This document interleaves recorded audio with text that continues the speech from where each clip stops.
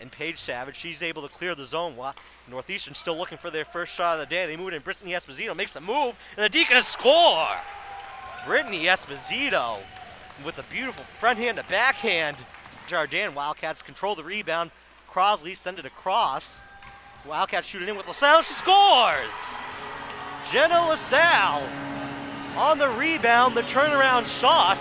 And just like that, the Wildcats tie the game at 1 by Desjardins. Now Northeastern looking to break the other way. Here comes Esposito again. Esposito with the deke and the shot and the score. Brittany Esposito, her second goal of the game. By Esposito, back up top to Motto. Motto plays it at the blue line, back to Esposito, top of the circle. Played down low, a shot trickles wide of the post, and a score. At the circle, the shot goes wide. Once again, doesn't get a lot on it. It seems like every time the Wildcats have had a shot lately, Nate, Northeastern's had a stick on top of that. Now back up top, the shot and the score!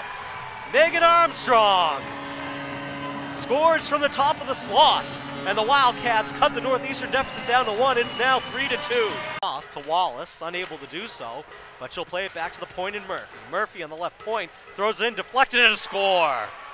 Play, Armstrong looks to play it ahead to Hitchcock to Gifford. They can't connect, and that will do it.